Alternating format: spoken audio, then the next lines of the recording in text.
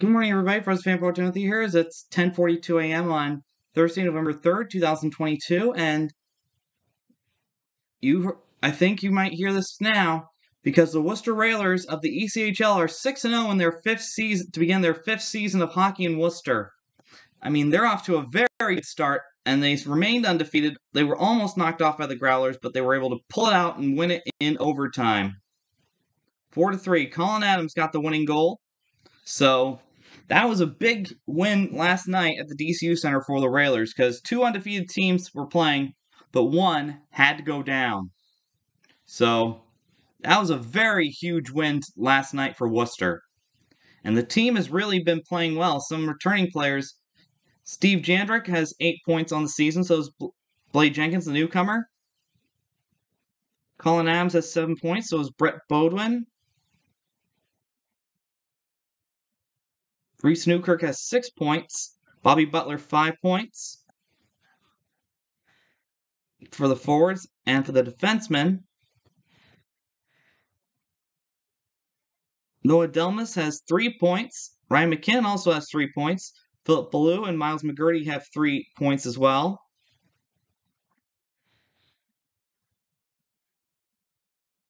As for the goalies, Henry Tikkanen has won 2.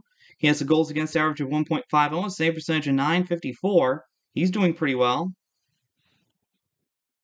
As well as Ken Appleby, he's won 4. He has a goals against average of 2.72 and a save percentage of .907. So things are looking up and going right for the Worcester Railers.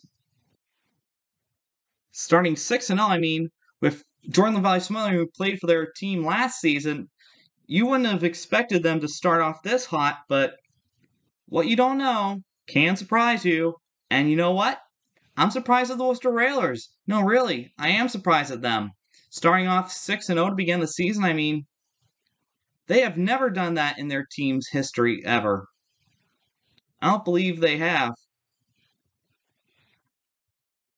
But I think history could be made this season for the Railers.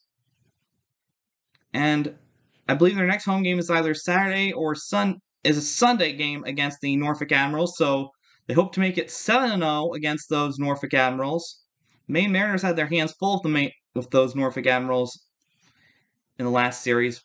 But Maine's returning home for a game tomorrow against the Newfoundland Growlers.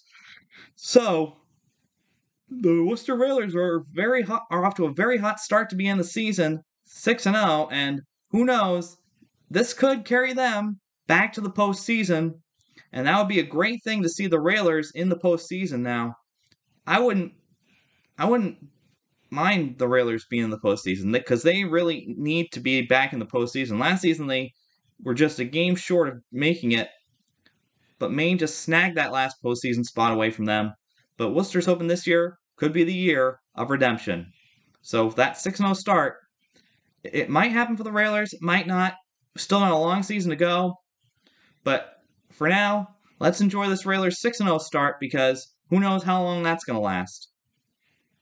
So that's my thoughts on the Worcester Railers 6-0 start to begin the 2022-2023 ECHL season, their 5th season in Worcester.